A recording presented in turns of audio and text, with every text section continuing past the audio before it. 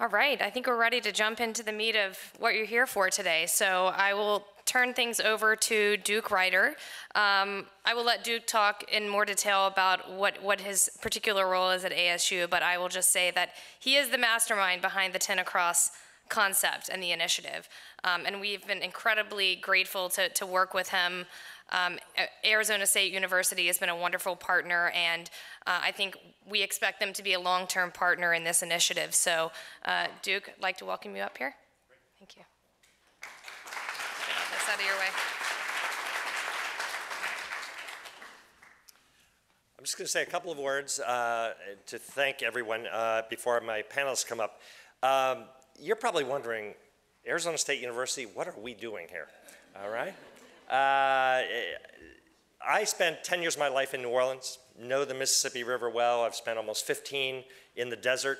The conversations that we are having about water are not identical in terms of content, but they are very much parallel in terms of format and the issues before us. You heard the governor register that. You heard the same from the mayor. When I first approached John Davies, sitting in the middle here, who hasn't gotten enough credit, I think, yet today, but he should, at the Baton Rouge Area Foundation, and said, you know, we should do something together. And we think the other cities on the 10 are on the front lines of the major issues of our time. We should start forming incredible partnerships. We should think about what this can be as an entity and how to work together. And so whether it's water, which I think is an existential issue, and so that's where we're starting, but immigration, global trade, given the ports that are along the 10, governance, you're seeing examples of it today. All these issues are in their highest relief, in my opinion, on the 10 and in this quarter. So what we do here, I think, will be representative of what the whole country has to do. So that's the background for this, this summit, what's behind 10X. And with that, I want to invite my fellow panelists up. Henry Cisneros, along with others. Let's see, Alex is here. And we're going to move the podium, right?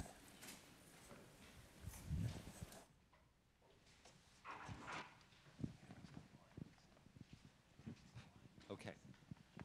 So we're going to kick this off with a panel that gets after the really big issues here. And we have purposefully invited three folks who represent different sectors, the public sector, the private sector, an NGO, about not just water, we'll get to water, but what's our capacity for taking on the big issues of the day? They're all, just this week, I mean, global trade is in the news relative to what's happening with China. Water is obviously always with us. Energy is in the news. So we think the 10 represents an opportunity to address these. Probably no one knows more about the role of government than my colleague to the left, Henry Cisneros, who has been a mayor where a lot of problems get taken care of, who has been a secretary. And so I would like to kick it off, Secretary Cisneros, with you, talking about our ability to take these big challenges on and where they might best be resolved, at what level? Well, Duke, first of all, let me thank you and the organizers of this conference. It's nothing short of brilliant, and I use that word advisedly, to link up the cities of the 10. There's all kinds of efforts across the country to create kind of regional compacts and alliances and group places together so they can learn from each other and work. But when Duke talked to me first about 2 years ago about the idea, it just all of a sudden clicked.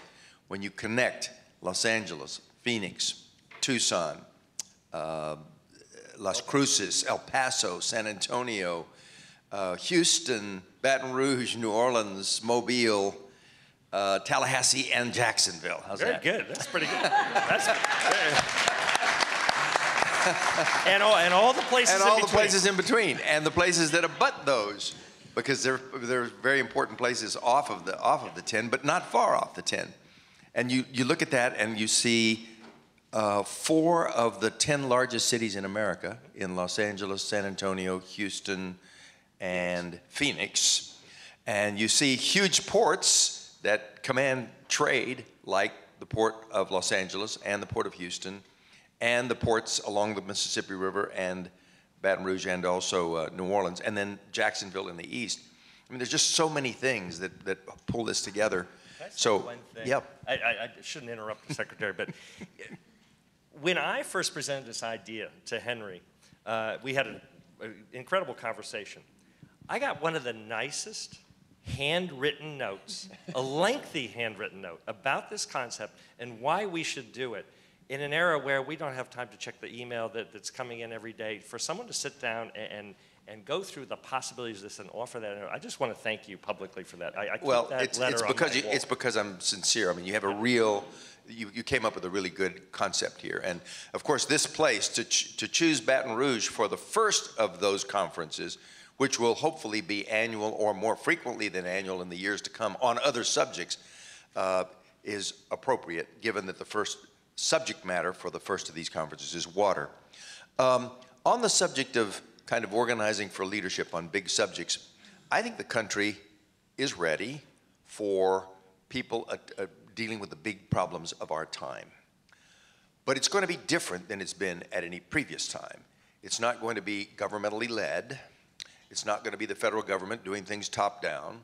It's not going to be local governments acting alone. It's going to be alliances of the public and private sector working together.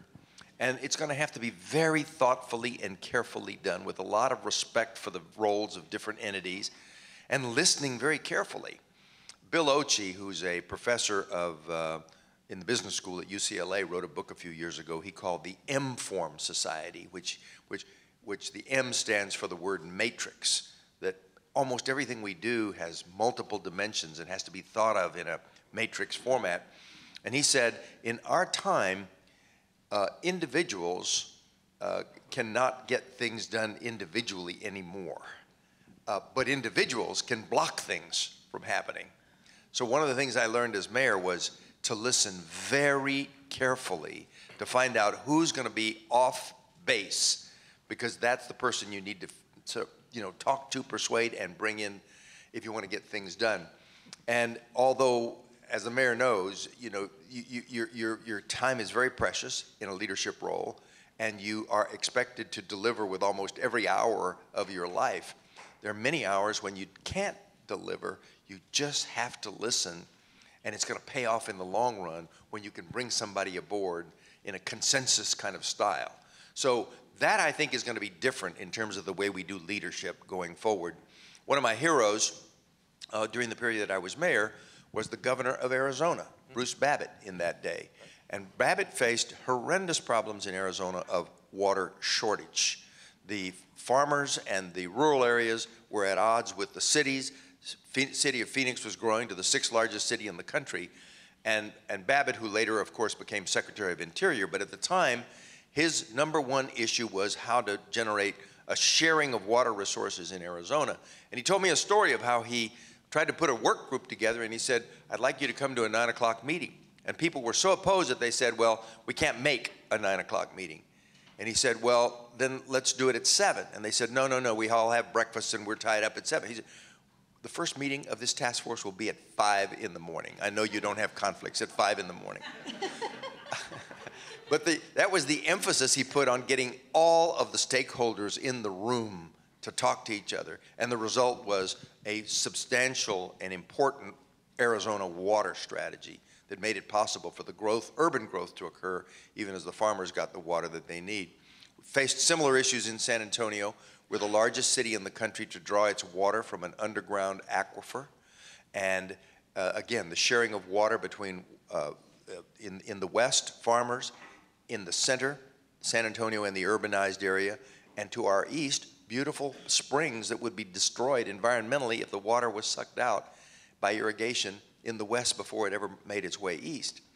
And so again, we created a series of meetings and task forces that worked for years in order to get state legislation in the end that sort of regulated the amount of draw that could be taken from the aquifer. So, Duke, that probably says more than you wanted in the initial response, but the water is an appropriate place to start this conversation when we talk about an alliance like the 10 in Los Angeles. severe water conservation measures. We know the classic fight in California over water in the north, insufficient in the south. I've mentioned the Arizona crisis. That could extend over into New Mexico and West Texas. San Antonio, its aquifer. Here, the water issues are different, obviously. The governor made that clear. I just finished service on a group called Risky Business, which looks at the business risk calculations of environmental problems. And the number one most impacted places for climate change, water rise, and severe flooding because of violent storms in the country, even though there's serious issues in Miami and Norfolk and New York with Hurricane Sandy and so forth, the number one high-risk places are Houston and New Orleans and coming up the Mississippi River. So that's a different set of water issues, but appropriate to start the conversation with water. Right. So thank you for that endorsement for alliances, and we'll come back to examples of people coming together, entities coming together that you think demonstrate the potential to do that very effectively in a time where sometimes we're doubting our institutions. So thank you very much for kicking that off, Secretary Cisneros. I want to turn now, I could go right to risk since you had a segue there, but I'm gonna leap over Alex and go to Kacky to talk, get her input with regard to the Nature Conservancy's perspective on these issues. By the way, I'm assuming you all have, because it's been beautifully put together, great biographies of all the panelists. They're right in front of you, so I'm skipping right over that so we can get into substance. But we invited Kacky here to represent the Nature Conservancy, who has done enormous work here in the Gulf. But I want to kick it off with you to think about how an organization of the scale and scope of yours decides where to be, what to be doing, and how you know you're having an impact. So.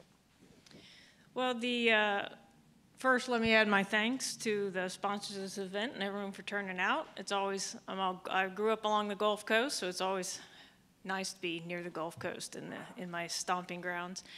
So the Nature Conservancy is, we're very much a science-based institution, and the science we continue to do keeps pushing us to work at bigger and bigger scales.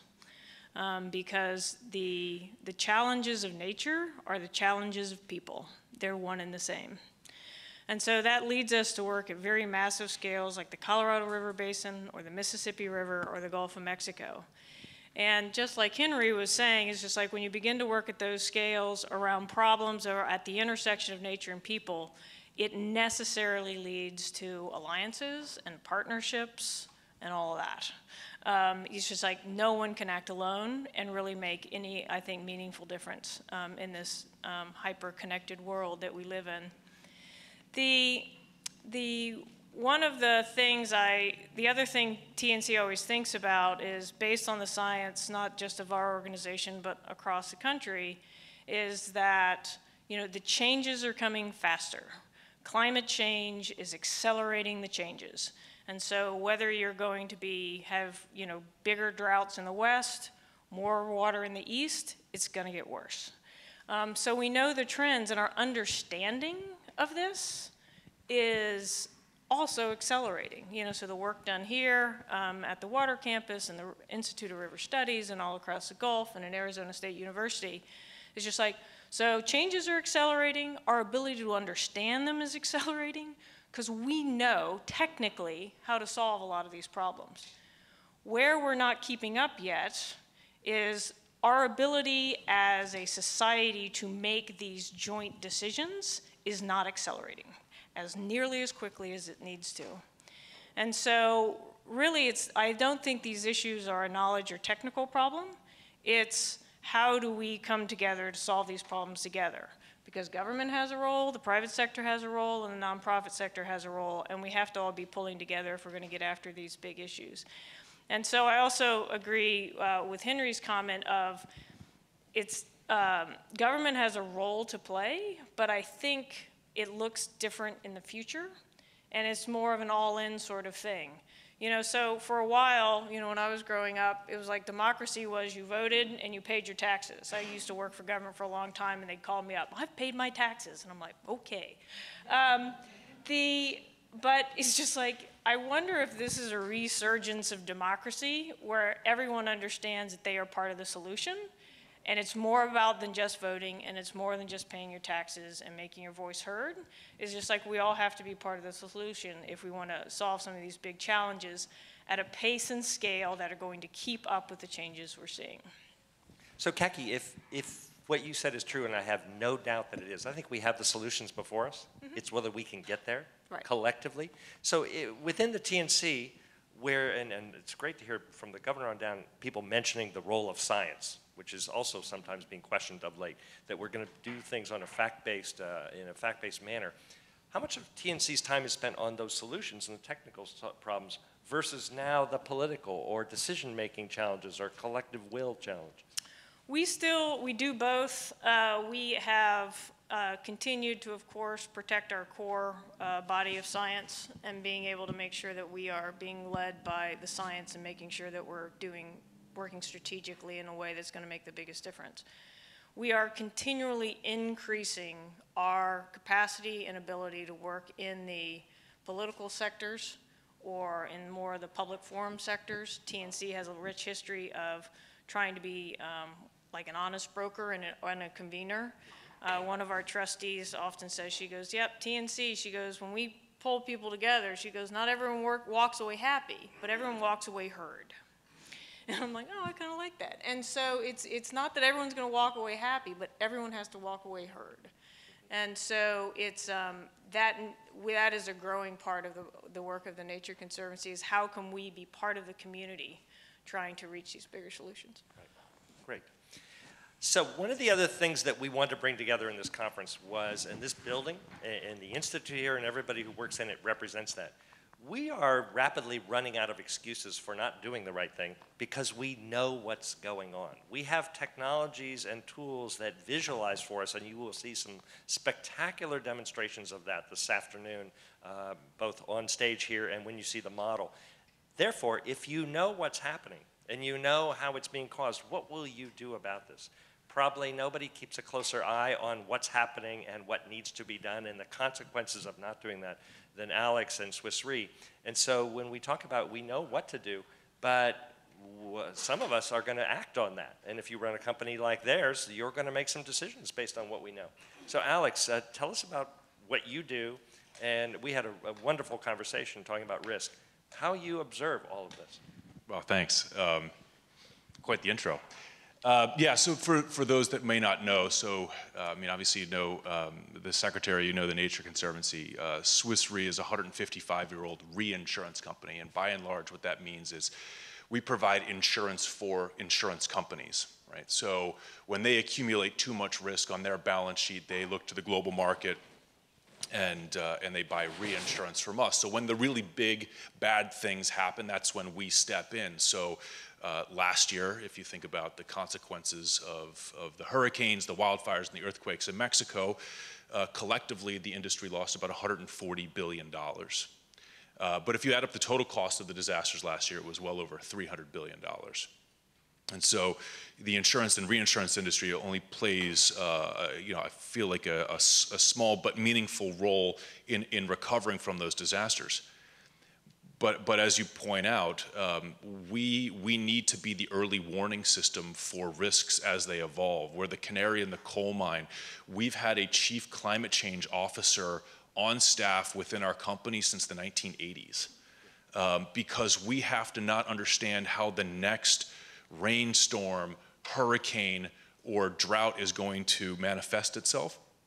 But what does that look like in the context of our evolving civilization and society in the next 25 to 50 years? We had developed something called what we refer to as sonar, so that we can identify emerging trends around the globe. You might have one incident in Vietnam or Colombia or in Baton Rouge, and in isolation, you might just think, okay, that was just a weird thing that just happened.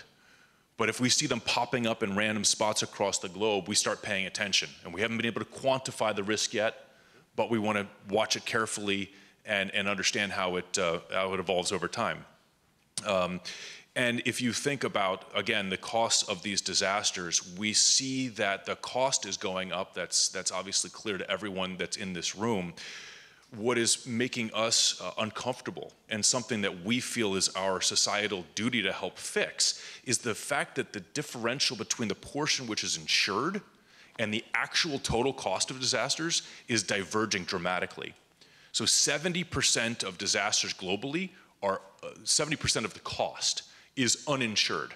And that falls on the back of the rest of society, right? That falls on the back of individuals, businesses, overwhelmingly government. And we certainly see this here in the United States. If you think about Hurricane Harvey, only 20% of Harvey was actually insured. We're talking about the 4th largest city in the largest insurance market in the world, and only 20% was borne by the private market, and the rest falls on the back of society. We know the answers. We know how to fix these problems, and yet we are slow to make those changes. Yeah. And you will hear, I see my good friend Bill Fulton in the back of the room, you're going to hear from specific people about cities like Houston and the effect of having only 20% of that area covered by insurance. And we'll go into that a little bit deeper. People may not quite understand how you observe the world, though. You said something wonderful to me, that risk is random but predictable. Well, two things that would seem to diverge, but it's a great way to put in perspective how you look at the world. That's what makes it insurable, right? A risk needs to be random yet predictable in order for it to be insurable. So, for example, I would argue that sea level rise is not insurable because it is not random, right? It is happening constantly. It is incremental. It is ongoing now. The same way I would say we talk about in South Florida, we talk about sunny day flooding, right? Or king tides. King tides are not insurable. They happen at a very predictable cadence, and they are not random. They need to be both predictable, so there needs to be some sort of level of recurrence, but it also has to happen at a frequency which is, again, not is random. Yeah, and if the 10 Across project turns out to be anything, I hope it builds on that thought, that these things are knowable. What's happening to us is knowable, maybe incremental. Occasionally, if a hurricane hits, that's a sort of a very significant instantaneous event. But how it got there, the effects it was going to cause, are knowable. Duke, just a quick thought related to what Kacky and Alex have said, and still on your leadership theme and how we organize for leadership on these questions going forward. One of the things that makes this era more difficult, and I think this is something that will be forever into the future, is the nature of technological change, particularly in communications, so that people are getting atomized information from a lot of different sources and generate completely different opinions about the same thing in a just almost unmanageable form. And it makes the leadership job more and more difficult, which I think is some of what we're confronting today. So the emphasis, there needs to be almost a secular faith in putting forward the facts, educating the public, basing it on rational data like business risk information. And one of the theses of this risky business task force that I was on, that was pulled together by Mayor Bloomberg and Hank Paulson, the former Secretary of Treasury, looking at the business risk issues, is that people tend to believe that business is going to act in their interest, and if they say there's a problem, there probably is a problem. So it brings a kind of a rational, serious, maturity to a problem. My point is that one of the critical ingredients of leadership today is getting the information out, getting information that people can really mull over and believe. And even in this era of fake news attacks and all the rest of it, we have to believe that there is a kind of a core truth that can be explained if you take measures to educate the public. And forums like this are part of that process.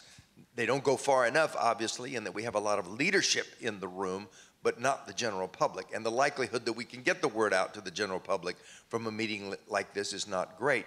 So a new obligation of leadership is to find the technologies that allow us to communicate with the public about these serious questions. So you're taking me somewhere faster than I thought I would get, but I'm going to go there anyway. But both Kacky and Alex have brought up government. You've been there, done that. Talking about communications, leaderships, facts.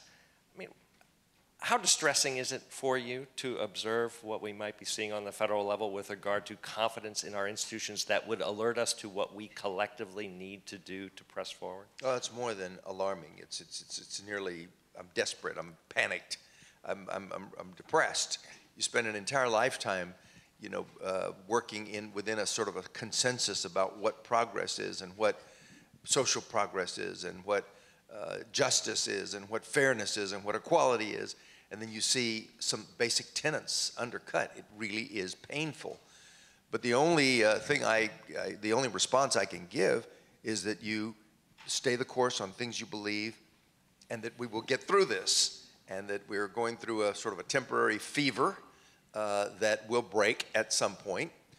It's unfortunate, from my experience, that, well, fortunate or unfortunate, depending on how you see it, but leadership makes a huge difference. I've seen this over and over again in my life, where there's an issue, and when a leader takes a stand, it actually moves the needle, and a lot of people go there. And I think that's some of what we're experiencing right now. So leadership makes a difference, but it's not the whole thing. It really is some of these other things, like the way we communicate today, the coarseness of our dialogue,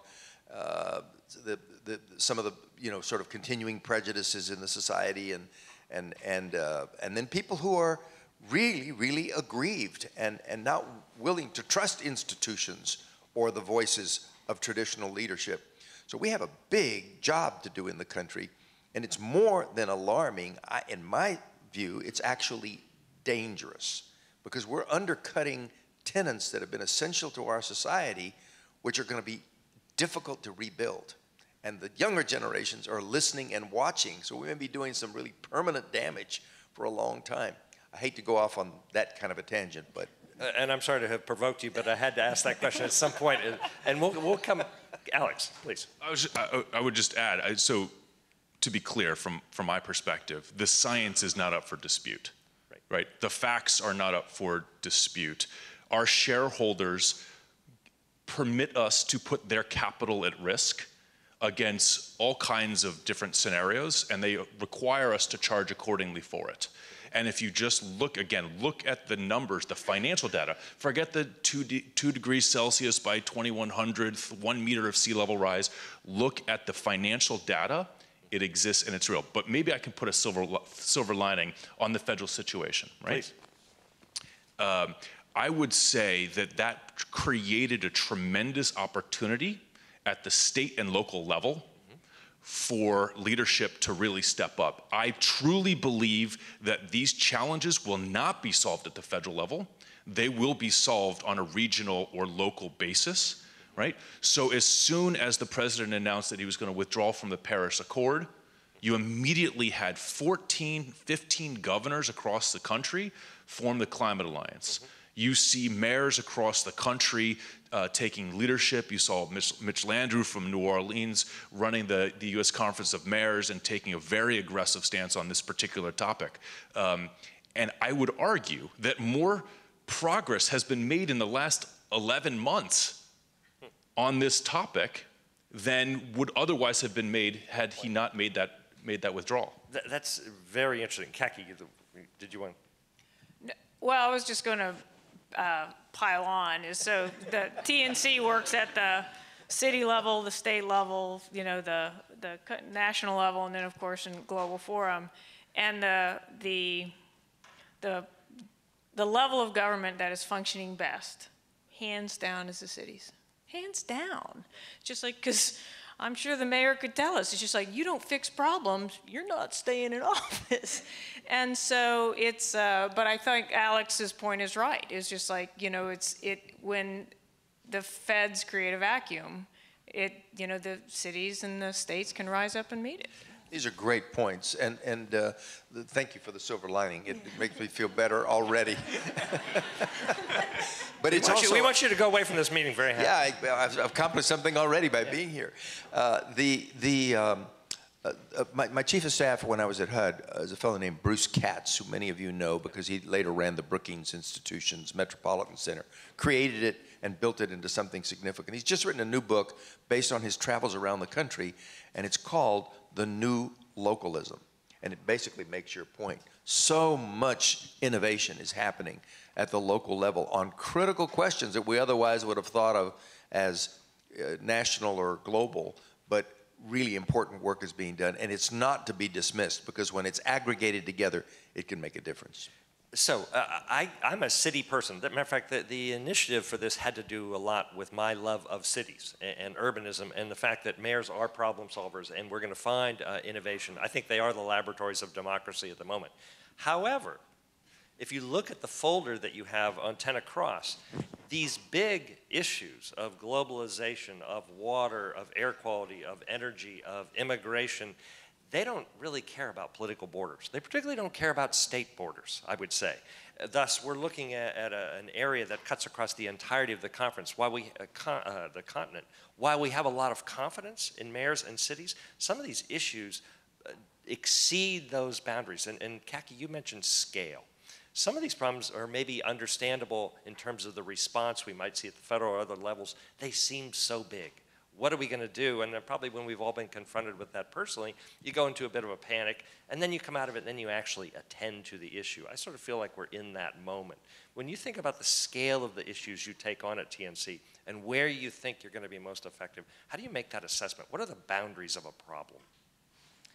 Well, so I'll stay with the theme of the next session and stick with the Colorado and the Mississippi River. So multi-state jurisdictions. You know, the Colorado at least has the compact that helps keep those states organized.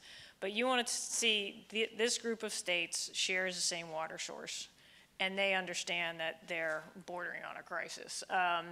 And so it helps to crystallize the mind when you have a crisis looming. and they solve it together or it doesn't get solved. And so there's an opportunity of one is working, you know, to bring the states together, but then also working within the state context and trying to align the context within those states because they're all different. And the same thing with the Mississippi River, you know, so we work in about 18 different states up and down the Mississippi River on flooding issue and ag sustainability issues. And you can break down the problem via science, like where are most of the nutrients coming from that end up in the Gulf of Mexico. And then it's just like, so, and then you focus our efforts there, you know, and so Iowa is trying to get a funding source to help deal with ag sustainability issues. And so the entire Conservancy realizes we have to get I-will passed if we want to protect the Gulf of Mexico. And so you break down the problem, you look for those opportunities where you're going to have the biggest impact for the watershed as a whole. And so I-will is the name of the ballot initiative. It's not just about Iowa. It's about the Mississippi River and about the Gulf of Mexico. And the nice thing about the Conservancy and our scale and being in 50 states is we can see that and figure out where are the opportunities greatest, and then how can we allocate resources to help, you know, bring people together to solve them. And you obviously see yourselves as having a special role because you are not in government, but you are aware of government. You trespass all over the place, meaning you don't look at those boundaries and you look at the thing as a whole in a good way. Yes, trespass in a good way. Yeah, it's, yeah, absolutely. Somebody's got to do that. Yeah, well, no, and that's the beautiful thing about the networked approach in the Conservancy, in that we have 50 state chapters. We play in all the states. We have boards of trustees. You know, it's just like, so we know the politics in each place and know like where you can drive them together and how you can look across. And so it's, we are particularly well built to look across states, across localities, to try to see those bigger issues, see those bigger trends, and to try to intercede in the system at where we think it can make the biggest difference in the system and not just about that place. Duke, one of the really difficult things about alliances and partnerships that include advocates and nonprofits like the Nature Conservancy and others with government and then with business is finding the common ground. How do you find the middle ground when everybody is trapped either by their constituency that has certain expectations of the position they will take and hold forever and ever, or business realities that business says, well, we just can't go there. That's too costly a measure. We have to give up too much. So how you introduce a sense of compromise, a sense of middle ground, I think is getting harder in our society because we are so atomized, but essential. I mean, that is, I think Mary Landrieu, former senator, would tell you, I mean, that's one of the toughest things to achieve in Washington when people are pulled by, you know, the relationship with the PAC and the fact that they're going to get a primary opponent, et cetera, et cetera, et cetera. But it applies to these larger multi-state and regional issues as well. Breaking down the fierce loyalty of tight constituencies and business realities and such, and finding something that begins to resemble a compromise. It's a dirty word in our world today, but it's the only way we ever got things done. And it needs to be reintroduced as you know, an element of how we proceed. So Alex, people know your company, know what you do, but you've also been involved with the Rockefeller Foundation and 100 Resilient Cities. Tell us about the relation between the perspective of the private and in this case, sort of nonprofit sector coming together around these issues. Yeah, sure. So a number of years ago, about a little over a decade ago, Swiss Re was thinking through the issues that we do see at the government level. And there is a role within the private sector that's very common amongst large corporations. It's called a chief risk officer. And so we wrote a paper which we were looking effectively at the concept of sovereign risk management, right? That there should be someone at the highest levels within government to be able to look across all of the various agencies and silos and be able to drill down in and figure out where are the redundancies and where are the inefficiencies in the system and where can there be better collaboration. And after Hurricane Sandy happened, the New York State Commission got together to look at this, and one of the topics that they advocated for was that New York State should have a chief risk officer. Well, they don't. They don't yet. But Rockefeller Foundation kicked off the 100 Resilient Cities initiative the following year in 2013, and they're just now celebrating their 5-year anniversary. And as one of the first partners of 100 Resilient Cities, and I know we've got a number of the chief resilience officers here today from all over the world, so congrats to you guys for organizing that. I'm not really sure how you pulled that off. And all of these guys are in very different cities, but they all have very similar challenges, and they are sharing their best practices across. And I gotta say, I've learned a ton from this group of individuals. I gotta tell you, I thought I was gonna be teaching them. They've really taught me. One of the best lessons I ever got was from Mitch Landrieu when I said, oh, you guys should just buy insurance. Insurance will solve all your problems. And he said in his very thick accent, thick accent to me, he said, Alex, he said, if I have 6 feet of water in my city and you hand me a check for $100 million, I still have 6 feet of water in my city. You haven't solved my problem. So he's really forced us in the context of this group to figure out how do we as an industry actually create solutions that provide value. What a novel idea, yeah. Right? Yeah. And we're seeing that now, and it's completely changed the way I think about how we actually try to partner with these governments, and we've really developed some really fascinating structures around the globe using technology, but also listening to the problem. Right, right. Very disappointed to have that image of you going to the mayor's office with your briefcase saying, just buy more insurance. You know, that's, Alex, we've got you up here for other reasons. Yeah, I know. I still have a job to do. You also mentioned to me once that it's not just the 6 feet of water, because that's the obvious problem, literally on your doorstep. It's how quickly will your economy bounce back. Yeah. That's so crucial to long-term sustainability and resilience.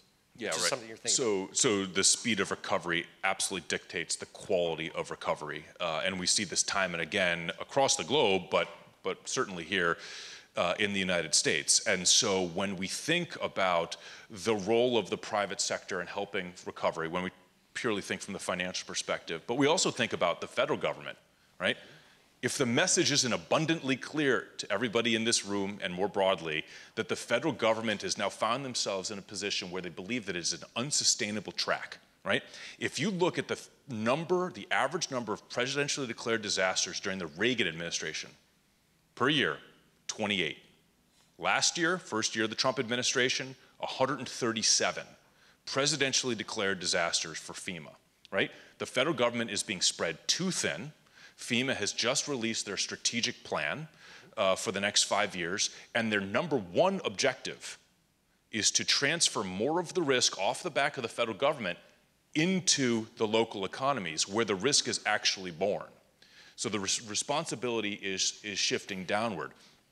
We have to think not only about the public infrastructure, obviously vulnerable populations, and making sure that they have the resources they need to recover, but we also need to be thinking about the long-term viability of our economies when so much of everything that we do is backed by bond obligations, right? Our capital plans, our visions for the future are all backed by debt and the opportunity created by raising revenue.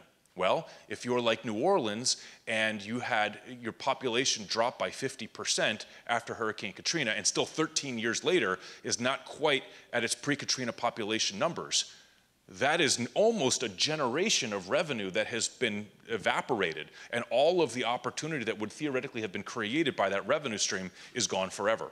That is not recoverable by FEMA, that's not recoverable under traditional insurance mechanisms. But I truly believe, again, because of the conversations we've been having, that this is absolutely something that the private market can take on. Kacky, is it for these reasons where economies come into play with regard to the systems that you're looking at more obviously, that the TNC, the Nature Conservancy, has taken a closer look at cities, that you're focusing a bit more on urbanism because it contains many of these issues, maybe in their highest relief? Well, yeah, and just, there's a mega trend around the globe of urbanization. So what, 75% of the people are going to live in cities within the next 20 years? Mm-hmm. I mean, that's extraordinary. And, and we just feel that nature can be part of the solutions of making cities more livable and dealing with some of the challenges, such as flooding. It's just like, wouldn't you rather have like ballparks and soccer fields and parks flood than houses? Like, you can design park systems in cities to help with the quality of life and also deal with flooding, because the water is rising in this area. The issues of risk, I think, are absolutely fascinating, and how our society decides to deal with those issues. To get back to the risk issue, is more of the risk going down to the people experiencing the risk, like forcing, moral hazard and all of that, is like I'm in favor of from a policy perspective.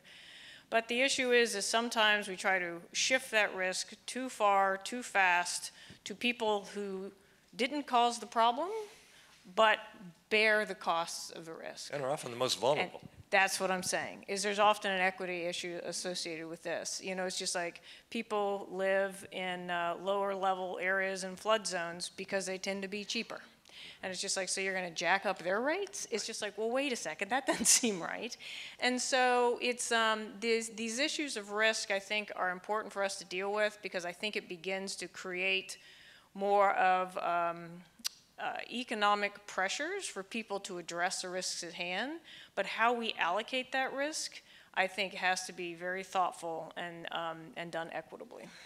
Duke, just to pick up on a couple of fact points to buttress Kacky's point, for the first time in the history of mankind, in 2011, more people now live in urban areas in the world than in rural areas. Most of the continents of the world are now more urban than rural. Africa is is the exception, but it is urbanizing rapidly, and that it will hit that threshold as well. Asia, for example, China now has 100 cities over 1 million people. By 2030, they will have 200 cities over 1 million people. So we're seeing this, and in the United States, we're clearly an urban nation now. 65% of the American people live in just the 100 largest metros, of which there are thousands, but just in the first 100, 65% of the population, and that contains 75% of GDP production in those 100 largest metros. So a good part of the dynamic of the country is urban, and a number of the solutions are going to have to be urban. Let me also pick up on points that both Alex and Kacky made about the funding issues.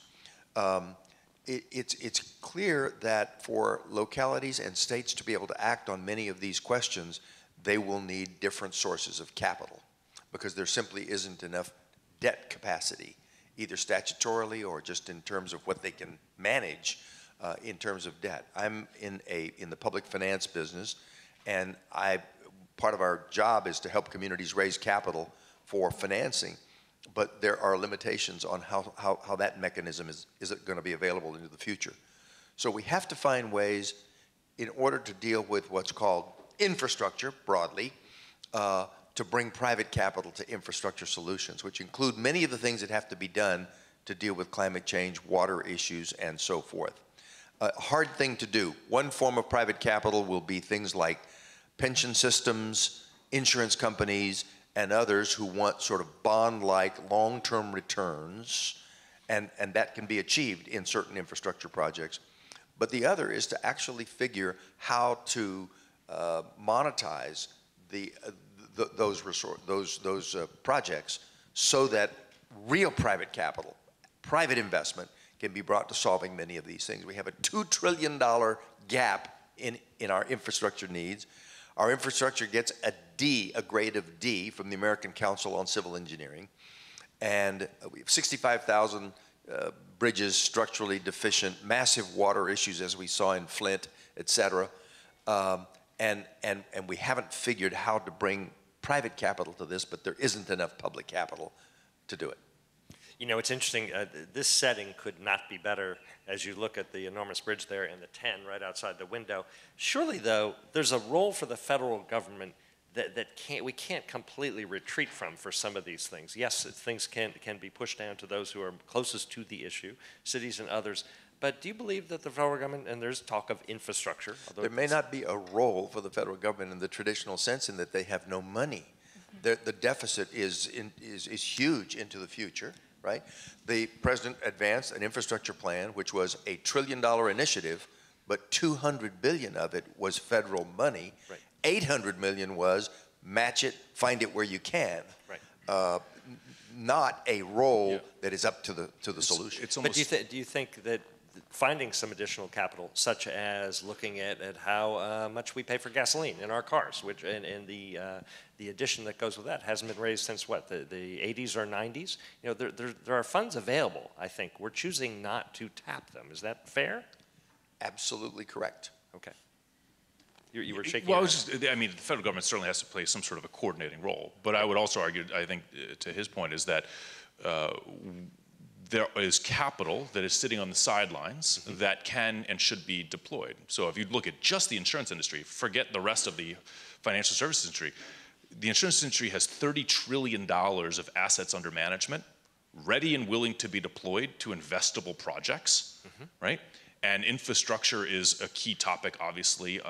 Good infrastructure reduces our exposure as it does the rest of society.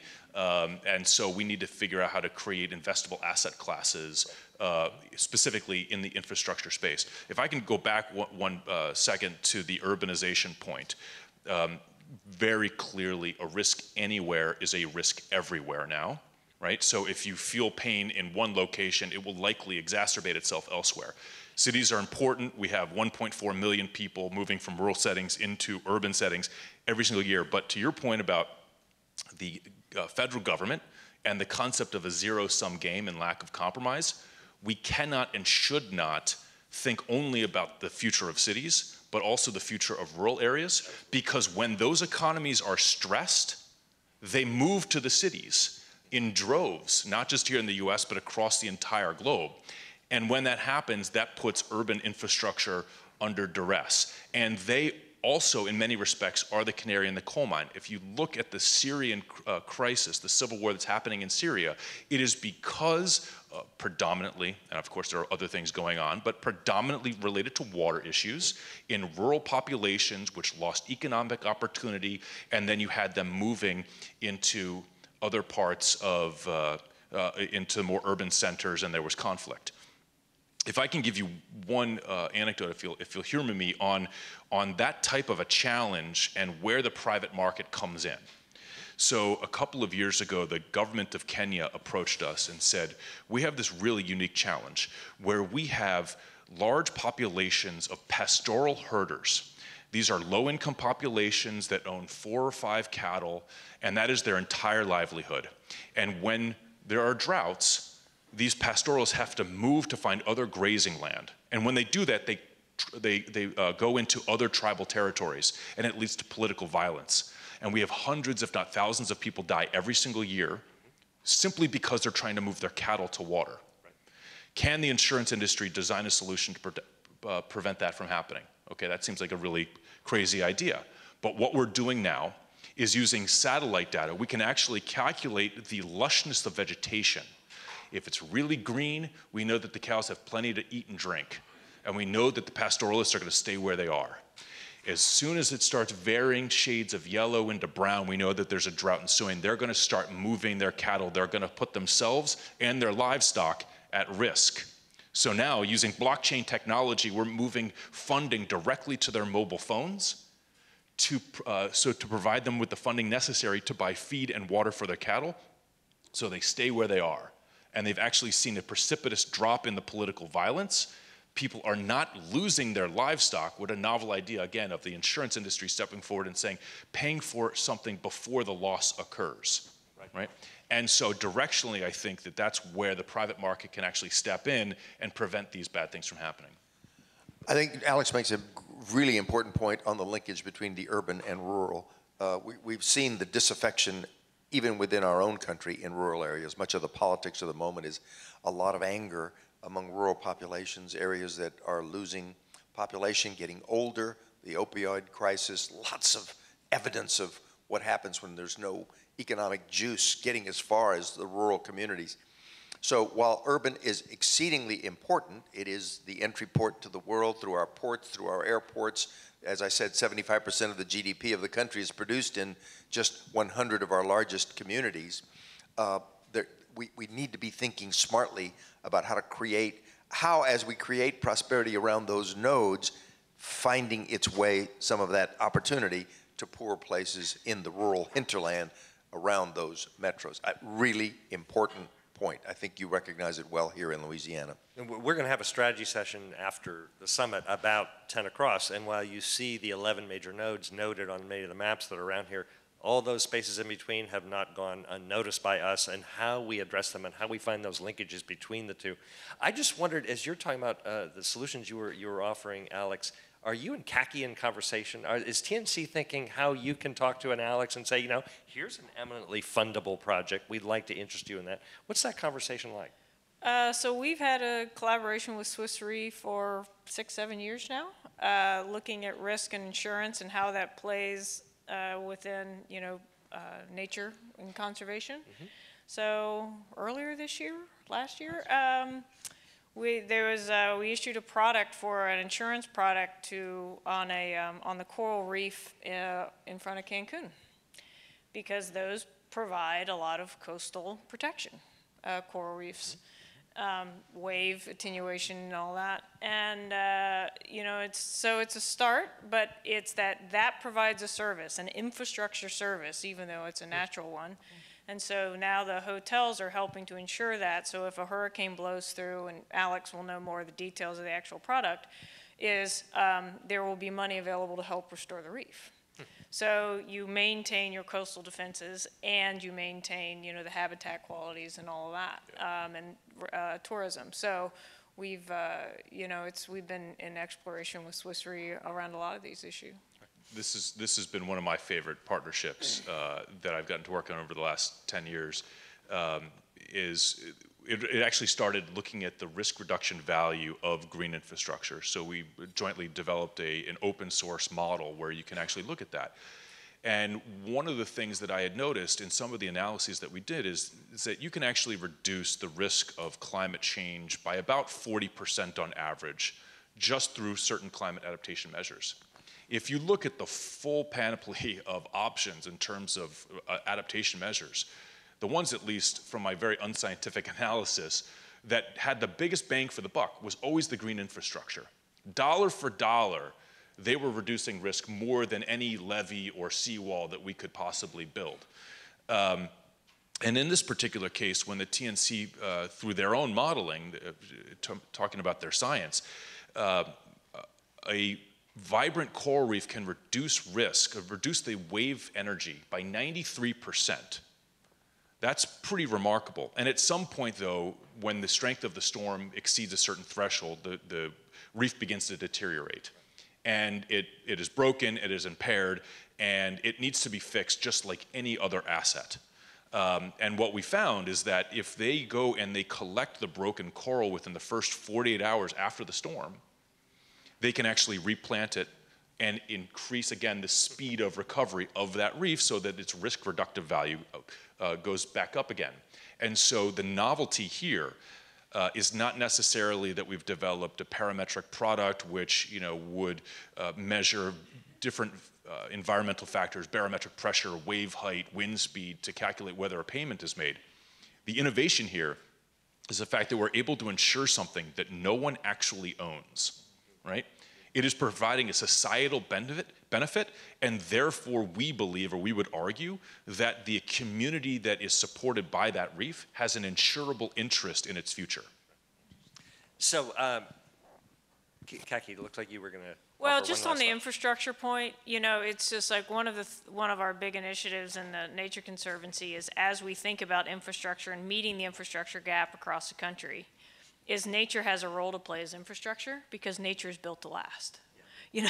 It can be cheaper, it can have great, and it stays around. It doesn't take the maintenance that it costs. And so we need to rethink infrastructure to incorporate more green elements into just how we think about the infrastructure. Things like wetlands and so forth. Wetlands, floodplains, even out west is forest management. If you wanted to reduce fire risk, you better have healthy forests, and that's where your water comes from. This is a case where we know the solutions, but we have to change the systems that get to the solution, because Exactly. we're about building pipes and things. That's what we do. We treat infrastructure like hard infrastructure. Mm-hmm. These things are more subtle. They're not untested, but they're unknown to some folks and how they work. And so getting those solutions into the mix quicker is what we need to do.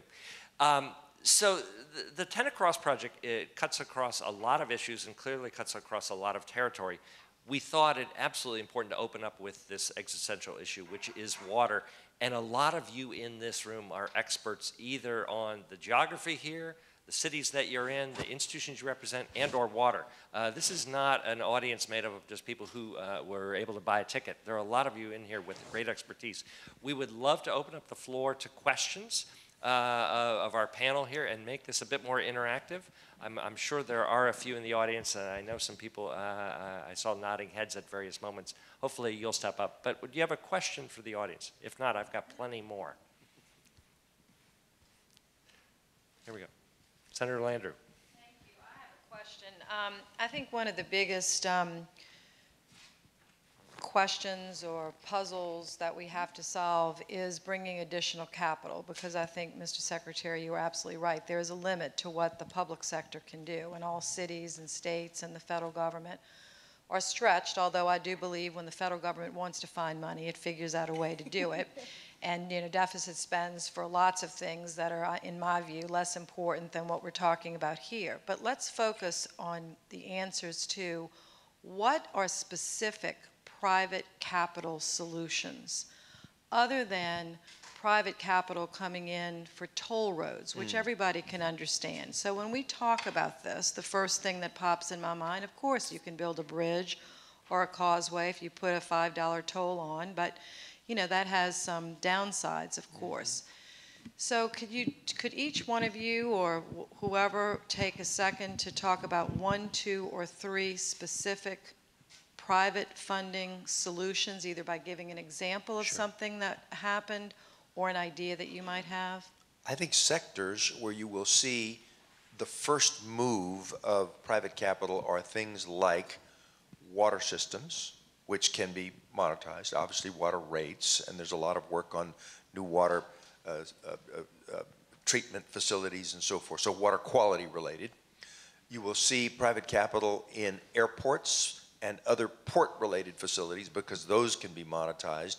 You charge airport landing fees, you charge concessions and so forth at airports, and we need to improve our airports all across the country, and seaports, and things like dredging and preparing them for the larger ships that are coming through the Panama Canal and sea level rise, docks, and so forth.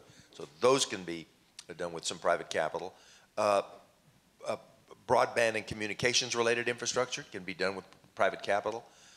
Power, the transition from fossil fuels to renewables, distributive power, a lot of those have private sector opportunities in them, smaller scale, solar systems and so forth. So those are some sectors where I think early on we will see private capital. I love some of the ideas that have been discussed here today about things that are non-physically built but using nature. And there's just some great ideas out there of things that can be done with private capital. There's a lot of capital, as Alex said, on the sidelines that is looking for ways to be deployed. It doesn't have to get 15, 16, 20% hedge fund level returns. It can live with 7 and 8% more bond-like returns, and it's available for the right projects. Does that help? Yeah. Okay. I would also add, I mean, I think there's a couple of financial structures in the energy space that I actually think make a ton of sense in the risk space. And I'm still myself wrapping my mind around how it actually applies.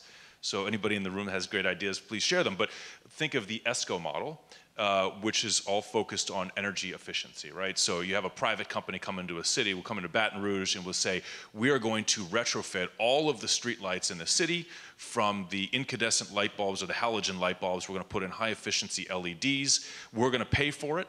And then you're going to reduce your annual energy costs by, I don't know, $10 million a year. You're going to give me 10% of that for the next 20 years. I walk away happy. You haven't shelled that into cash and you're still saving, right? How do we take that exact model and apply it in the water space, right? If we are going to put in new stormwater systems and it's going to reduce the actual cost of cleanup and disasters, how do we actually monetize the value of averted losses, right? After Hurricane Sandy, we worked with Mayor Bloomberg to look at the future cost of climate change to New York City, right? And we were able to figure out that today, New York City loses $1.7 billion every single year on an annualized basis to hurricanes. By 2050, they'll lose $4.4 billion a year. If we were able to say, with Kacky, we're going to go in and we're going to build green infrastructure and we're going to reduce that $1.7 billion number down to $1.2 billion, saving $500 million a year. How do we capture that $500 million of averted losses and actually use that as a potential revenue stream to fund future projects? Hi, Senator, nice to see you again. Though evidently one of the big conversations at Davos this year at the World Economic Forum, I do not go to Davos, but the CEO, our CEO, Mark Tersick does, was about blended finance. And I know just enough to be dangerous. And it's essentially not like, okay, government's going to go pay for this infrastructure and private's going to go pay for that. It's like, how do you marry the private capital for the parts of the infrastructure that can be monetized? Where do you add on government funding for maybe some of the multiple benefits that can't be monetized? And then what is the philanthropic realm here? You know, it's just like they're in the process of rebuilding Detroit now through a lot of philanthropic dollars. And so it's just like, how do you bring the actual money together of the three different sectors and get the monetization that the private sector needs and then get those additional benefits that the philanthropy and the public sector need? That's, I think, a really intriguing idea. Is like, how do we begin to stack these infrastructure projects and how we get them funded? Great. Another question. Albert. Yeah, a question. There's a microphone coming right to you. Oh, I'm sorry. Question for the Secretary. When you were in office, I think the HUD 203K program was still, or was in operation, which gives loans, government-backed loans to individuals to retrofit their home for certain improvements. But, and I'll be talking about this a little later, but the idea of flood retrofit and protecting individual homes through the HUD 203K program, what do you think about that? I think it's important and needs to be continued. The idea of retrofitting existing homes and preparing for climate change and other things is really important. One area that I've worked on in recent years, nothing to do with environmental issues, but is retrofitting homes for the other tsunami that's about to hit this country, which is the aging tsunami, and helping people be able to stay in their homes by dealing with things like zero-step entrance, fixtures inside, toilet fixtures and cabinets that are lower for people who may be disabled, wider entrances, and so we're having it's a big number. The population of people over 65 is about to double, and the population of people over 85 is about to triple. We don't have the capacity to build new things for them or even handled in congregate settings, and the need is going to be immense to make it possible for people to stay in their own homes. And retrofitting, much as we did successfully for weatherization, is something that needs to be done. So the whole idea of retrofitting generally, for a variety of reasons, important initiative. Thank you.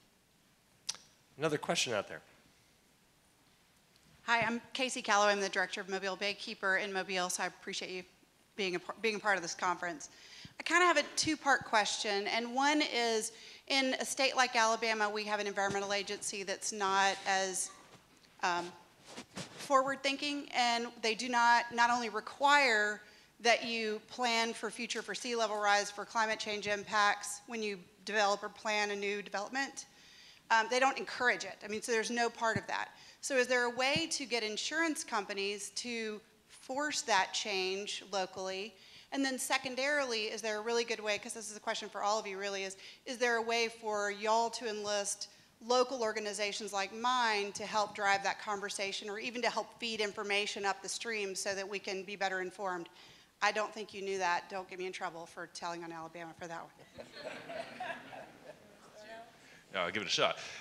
Yeah, so I think the insurance industry has a role to play in communicating risk, and so, you know, seatbelts are in cars today because of insurance, fire extinguishers are in homes because of insurance, and you should be seeing that same sort of activity when we're talking about climate-related impacts and risk. The challenge, I would say, that's unique to the United States is that there is not one regulator. In the United States, there are 56 insurance regulators, if you include all the states and all the territories. Insurance is regulated at the state level. Building codes are established at the state and local level. Land use planning is established at the state and local level. And the federal government has absolutely no authority to dictate how that is done. Right? So the federal government is asked to write the big checks, and the state and local government is entitled to make the decisions that they see fit. We can always talk about the impact of the decisions they make on our ability to offer reasonable, affordable, available products in the region, and hopefully that resonates enough to begin to drive change. But it's slow going in certain places. I do think Alabama probably has some of the less advanced building codes when it comes to risk, but you have some other really interesting stuff happen. There's a great small company that's been started up called My Strong Home, and they are writing business in Alabama, in Louisiana, and 2 or 3 other states, where they are actually embedding risk reduction measures, physical risk reductions through premium finance into the insurance policy. So people are retrofitting their homes, effectively subsidized through the insurance mechanism to draw down the risk, and I think it's having great success. So it may not happen at the again at the state level, but it could happen where there's new opportunity at the local level. Yeah, just one anecdote I know of, that it was at a county level in Washington State. So, but they were having flooding issues, and so the county paid for like a $300 million floodplain restoration effort, and it caused the insurance rates of the affected people to go down. And so the people were like, okay, I'll pay more for bonds because I'm going to save on my insurance rates. And so there are examples where there has been that insurance rate signal, which can help provide, I think, that more economic approach to, quote unquote doing the smart thing. And so, at the state level, maybe not, but, maybe at the county level, there's opportunities there.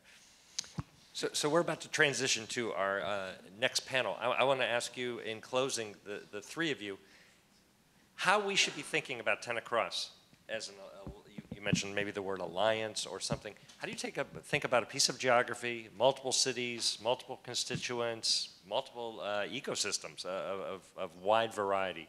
Your advice to us about moving this project forward, what would you recommend? I'll be happy to start. I believe in alliances. I was president of the National League of Cities, and I saw the value of city leaders coming together and thinking creatively about things, even though they come from very different sizes and very different types of cities. And then I've seen alliances on a regional level, like compacts in the Northeast, several in the Rust Belt and in the Heartland Midwest to deal with industrial issues, water alliances in the West. So almost, there's something about the way we work in a democracy in America that people like the idea of coming together with others who are share ideas. And almost any linkage will work. 10 is in some ways a kind of a artificial linkage because the places are so very different from the West all the way to Jacksonville. But I mean, you've done a really good job of finding the linkages. And I was thinking earlier when I said, 4 of the 10 largest cities in America. I mean, think of the relevance of having 3 states, which happen to be the number 1, number 2, and number 3 most populous states in America, in California, Texas, and Florida.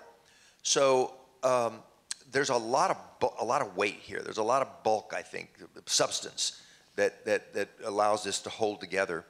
I think you're going to have to. I think it was good to choose water as a focal point. There are others that you will want to choose. Really court the nonprofit sector and the civic sector in each of the places along the way. I think the attendance at this conference, the interest, the substance speaks already to the value of the idea. When I said a brilliant idea, I mean it. I think the country cries for ways to bring people together to work on common solutions. Any suggestions, Alex, Kacky? I would just say, keep in mind that this is a shared challenge, right? And it's the same problem, right? It's obviously a very vast geography, which seemingly different problems, but they're not different problems. They're the same problem, right? It may be hurricanes here, it may be drought over there. It's the same problem, and the solutions are actually quite similar. The second point I would make is, as you move forward, maintain this idea of risk ownership, right? This is a local, regional problem, and if you come at it from the mindset that this is your problem to own, you'll come up with better implementable solutions, because if you don't own the risk, the assumption is that someone else is going to deal with it. Just briefly, as we've noticed, the issues can be very different, but I do think this is the leading edge of a lot of issues in America. And that it's not about the technical differences, it's about the fact that it's about the alliances and the partnerships and how you get complicated geographies to work together toward a shared purpose. And so that is going to come up regardless of the issue and the place you are. It's just like, what does the next generation of American democracy look like? And these are the types of forum I think that need to happen to make that a reality. Great. Well, I hope you all thank our panelists. We really appreciate your remarks and your insights. Thank you very much.